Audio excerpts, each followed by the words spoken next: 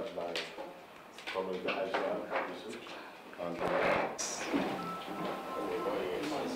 I continue to thank you people for your continued engagement and support of what is happening in their country today. Let me start today by most sincerely express my heartfelt gratitude to all those who supported us in 2023 election, especially the youths and first-time voters who sacrificed everything, despite all the obstacles, distractions, and everything, to support what we're doing, believing in the possibility of a new Nigeria. Today is the beginning of our financial accountability, especially the crowdfunding managed by a team led by Aisha Yusuf. And she's the one that will do that. We'll follow up after her presentation. Thank you for your support. Thank you very much, Your Excellency. Thank you very much, everyone.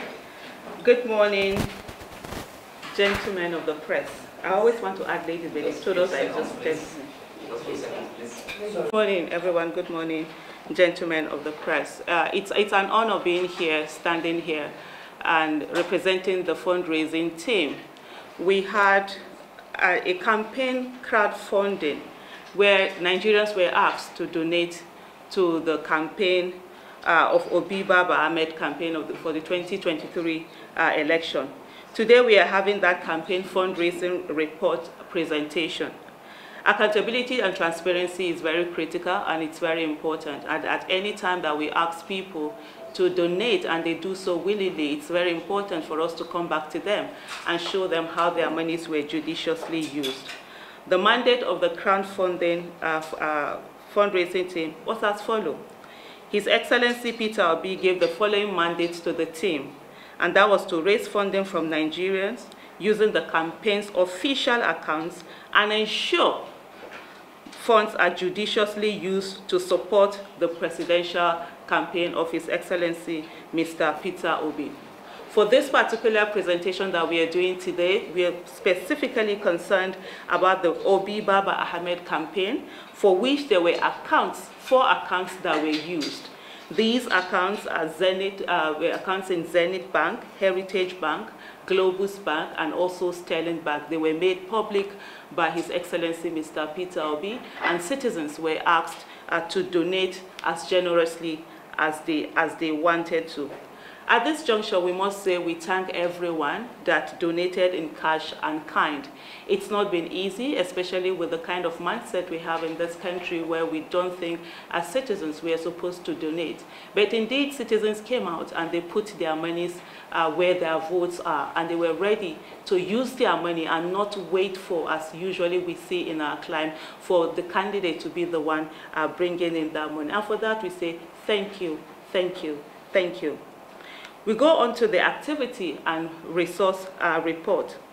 For donations from citizens, we received 595 million naira, 976,994 naira. This is the amount that were raised in these four bank accounts that we talked about. I know there have been reports out there that there were billions of naira that were raised. Some even said hundreds of millions of dollars. Well, we hope we'll see those monies, and if there are people out there that can help us track those monies, we would want to see them. But what we received specifically was this particular amount, let me repeat it once again, 595 million naira, 976,000 naira, 994 naira. We also received 800 million naira from the candidate himself. And I know some might wonder, how did we know that these monies were from the candidate? How were we able to differentiate them? These were monies that were put in by the candidate that were supposed to be used to pay for the polling agents. So we knew that they came in 4 trenches of 200 million naira each, and that was what gave the total of 800 million naira from the candidate. We designed a strategic blueprint focused on channeling the movement's energy to support His Excellency Peter Obi and Baba Ahmed's election in collaboration with different support groups. Remember, we had a lot of support groups, and we worked together with them. We provided direct and indirect support to over 100 support groups across all 36 states in Nigeria. Also mobilized and supported over 100,000 grassroots organizers across the 36 states in Nigeria. We also deployed media-related campaigns that reached over 11 million people, leveraging over 40 radio stations, community outreaches, and social media.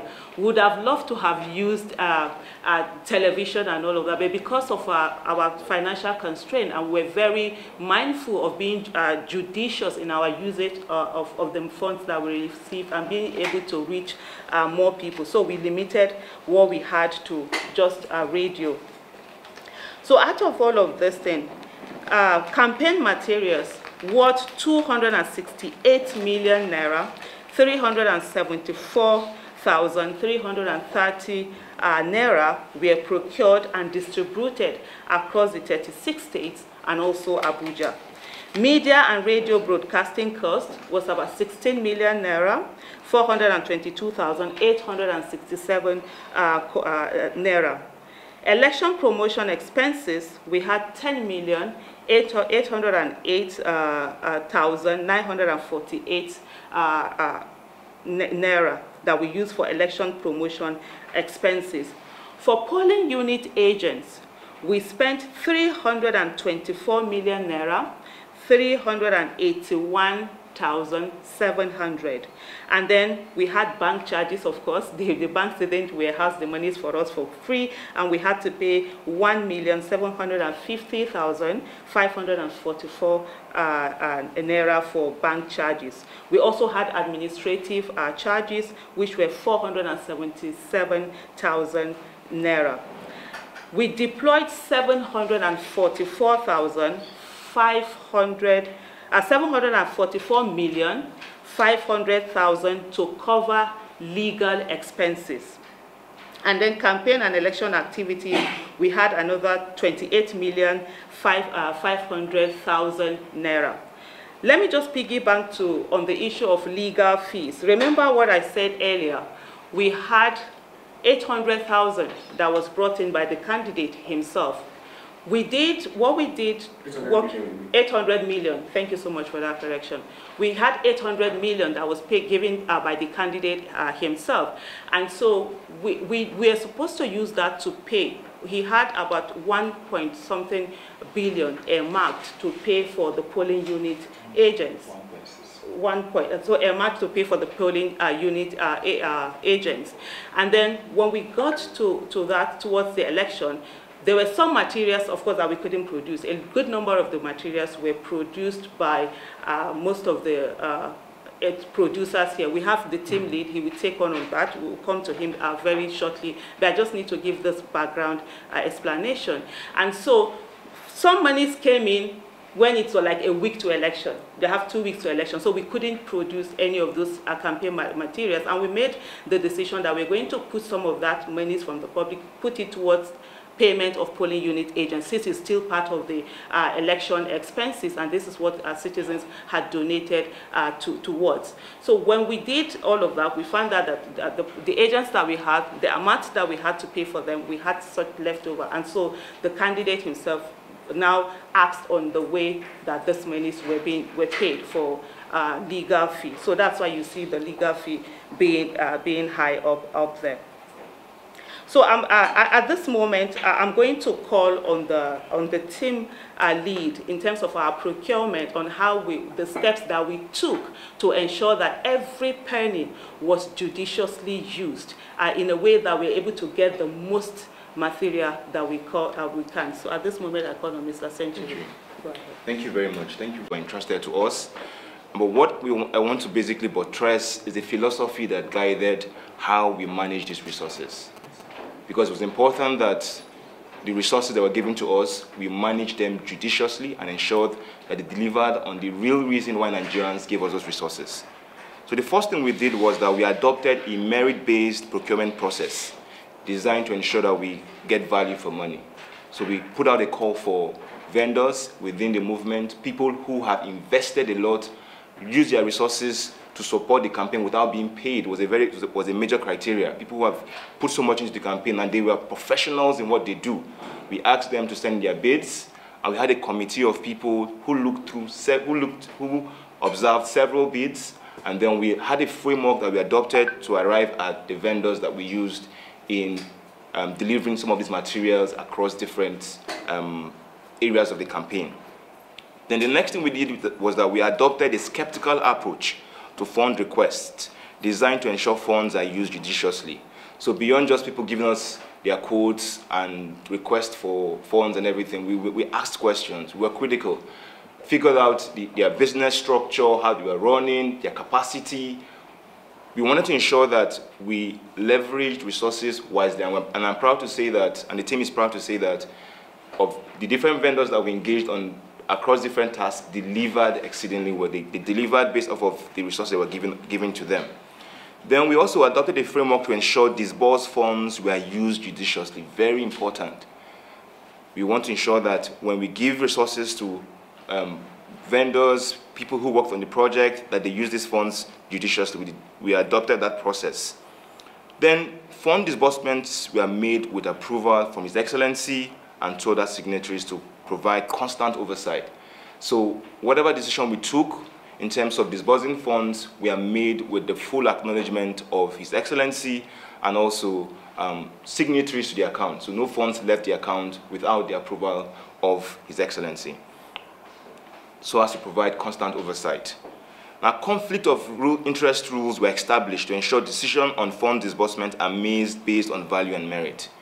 It was very important to ensure that there were no conflict of interest. So you would find a situation whereby members of the procurement team, members, key decision makers, had no role in terms of, there were no conflict of interest. What do I mean by conflict of interest? It was a policy that monies would not flow into private accounts, it was to flow into business accounts. And no member of the official team in any way had any access to whatever funds they were disbursed. It was very important to ensure there were no conflict of interest. So we made decisions based off of the merit as opposed to any conflict of interest. So that was a core philosophy powered by the virtues and values that His Excellency stands for. The values he stood for influenced how we disbursed our assignment. Thank you very much. Process, which I'm sure I'll follow up in due course in other areas, because we've come to the end of this exercise. It is now time to account to those who supported us, be able to brief them. We're also going to commence our thank you tour to express our gratitude and continue in doing the right thing for Nigeria, because you can't just say it's only when you're in office that you're going to do the right things. It is something that you have to do continuously. Thank you. Okay. Wait a minute. You have questions. You came the last time. Online news portal where we update events per second. Now, this is a very good, I won't say it's transparent to an extent. Nigerians have been waiting, to know, been following up, to know how these monies were expended, especially with the trust they have, with. This is for Nigeria. My concern is the diaspora contribution, is there going to be another period where the monies realized, from Nigerians in the diaspora would also, because they would also want to know if monies came in, how was it utilized judiciously, and to know where further support will come upon. And I believe that that's the next step, because that will be the next conversation that will start happening, because people will start talking. So would like to know monies that came in from diaspora and how it was expended. Very, very great work you've done. To me, okay. Let me. Well, Yeah, if you want me to. okay, let me start. First is that, like Aisha did mention, there's been all sorts of comments and allegations. In fact, one of the people who mentioned said we received about $150 million. Let me categorically state it, that all the funds received directly or indirectly from diaspora is not up to not up to 1% of what is mentioned. And this, some of it are part of what have been exchanged and given to Aisha. We're actually going to go to the various people who supported us in diaspora to say thank you and tell them what was realized. And we've also are going to put an information out there that whoever knows where funds are supposed to have been remitted to help us trace and get that. But know that people are claiming we received about $150 million. And I state here, we haven't seen 1%. And I stand for anybody to dispute or prove that. Okay, the next question, please. Yeah. In the right direction. But you see, as you are doing this for your campaign organization, what becomes of the party? There are so many allegations. And somehow you have not spoken. Akure, the chairman, has been accused of stealing money. Even Aisha herself was accused. So, what is your comment to that? What we're doing today is distinct and completely separate from the party and the party fund. We're just dealing strictly with Obidati campaign fund. And I've told everybody that whatever we received, directly, indirectly, will be accounted for transparently. For the party, I'm a member of the party, and they have chosen to say I'm the leader. What we need to do in the party, and I discuss it with the leadership, is that we must now appoint a reputable audit firm to audit and be able to deal with the accounting of the party. When I'm involved with anywhere money is, it must be transparently nice. So there's the allegation and counter allegation now that must be thoroughly investigated and verified. And we reconcile it and know exactly what we're doing. That is for the party. What we're doing here is accounting for the campaign. And I'm using the opportunity also to appeal to various support groups or individuals and parties that receive one form of funding to support what we're doing, which we're very grateful, to account those they receive it from. Because there's some people who supported some support groups, there's some people who, even abroad, who collected money and said they're going to use it to work in the north and everything. We were not stringent that everything you collect must come to us. But we want whatever is collected to be accounted for. And that's why we're appealing to the public. if you think this happening and everything, let us know. Can Thank I you, come in? sir. No, before you go, sir. Okay. Thank you so much. Because I just saw part of the question was also directed at me on the issue of allegation of monies being misappropriated. So the first thing is that every donation that we collected under Obi Baba Ahmed campaign were paid directly into the campaign account. And I can categorically state here, there is no Nigerian, living or dead, who gave Aisha Yusufu a single kobo. Not at all. Even His Excellency that we were doing anything for would not give us anything to collect. He had to pay into his account. So for us, we're very strict. I'm sure you heard what Mr. Century did talk about. We're very strict in terms of ensuring that everything, we're skeptical. We put ourselves on the line and ensure that every dime that was collected was paid into it. Just to give a little bit of an experience, there were some people who wanted to give monies directly and I didn't collect. There were some who even reported me to His Excellency, Mr. Peter Obi, sitting right there. So there is no money, but if there's anyone that has any money somewhere, please, we really want to let them come forward. We love that. Thank you. Okay. Okay. Party officials were asked, they said they were not going to talk about it because it involved you. So from what she said, They were not going to talk about it.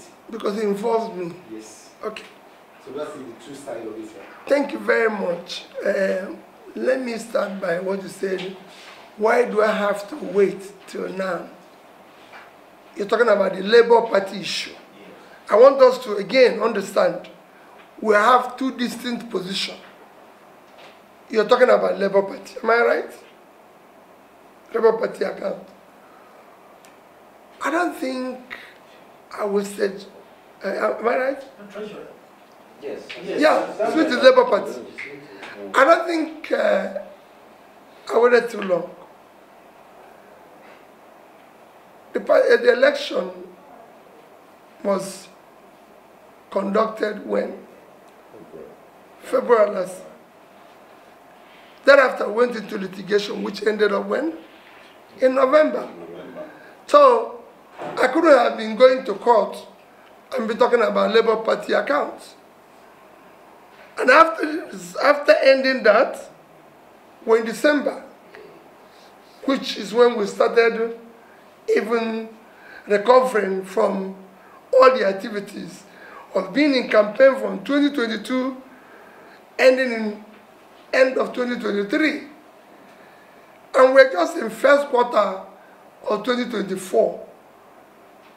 I don't think this has happened before with any party in Nigeria counting this quick. Tell me one. You know, in Nigeria, we're used to blaming those who want to do the right thing and leaving those who have been doing the wrong thing over the years. We are now accounting immediately within the first quarter of 2024. I remember when the case ended last year, I said, in 2024, we'll spend it going around to talk and everything. And we just started the process. I could have been calling auditors last year. We're now going to call them and everything. And again, like I said, I'm not involved in the party accounting. I'm not part of the party management. If you know how party function, the party is being run by the elected executives of the party for National Working Committee to that, which I'm not signatory. Even the account campaign and anything, I'm not signatory to any. I'm not signatory to any group account. Everything is being managed. The ones people gave me, I paid it into one account or the other, which was properly managed. Because I know there will be a day like this. And I assure you, we will account for everything. That's why we are calling on every member of the public, local, international, and everything, who have a lead to where he thinks these billions and millions we are paid into or given to somebody cash.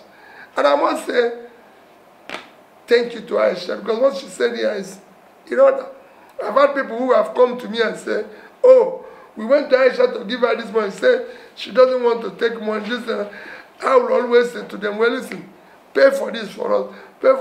People actually supported us more in kind than in cash, because we had people who paid for our logistics, transport, flights, this, that, paid, which we're very grateful. And we're going to go to them to say thank you. But it's important. For the labor one, I've told you how we're going to solve it. We're not going to solve it by saying, she said, he said. We now have an independent person who will tell us which way forward. Thank you very much. The second part of it, the second part of it, which is that you are involved in some meetings, like NW. Oh, well, listen. Of course, this year, I've had meetings. I've been in a meeting where she said so, and I directed them. I appealed to them to go and resolve it. You know, I did. I directed them, said, please go and resolve this. You know, but today it's in public domain, and the public, we owe the public as a transparent listen. I don't stay around where issue of funds either mismanaged or embezzled is being discussed. I was governor for 8 years, and I said it when I left that office. I still say it every day I have opportunity. I left $150 million and something billion naira, which I was known that there's nobody holding gun for me to do that. And that the same thing is what we're doing here. Yeah, I just want some clarification on this diaspora. We have people who may be a group of this, they can tell you this group send in maybe $50,000.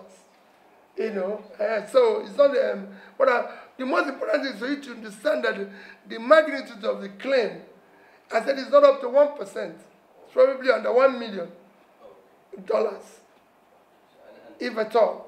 And put together is what you channel. No, I said part of it. Because some actually came in kind again. But I would cut as the nation. Some people brought some, they paid, who can say, oh, you're doing this. Why don't you pay for this for us? We're looking for somebody who has done maybe T-shirts for us and everything. People, we had more support in kind than in cash. You know, we had all sorts of various support. We are counting here in Aisha's on his crowdfunding. And he told you what they received, because it is in crowdfunding that people say we receive 200 billion. Yeah. You know, so we want to know the account where the monies are paid into, because people might have opened the account in our name unknown to us. Yes. So we're not giving you, so those who paid the billions can say, this money is in this bank, and we'll go there and locate it. Because it's not impossible the way things are in this country. Somebody must have opened an account in our name or in anything. And last question, please. Punch.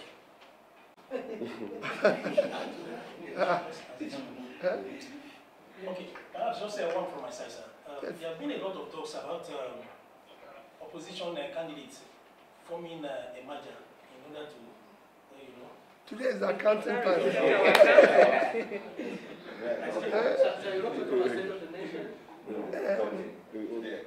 You know, if you miss it, we miss it to take off the sign of what we want. No. Let me plead with you people. Don't face this particular matter. Let me tell you. Always easy to get you. Not as possible time, because it's important that we talk about the state of the nation.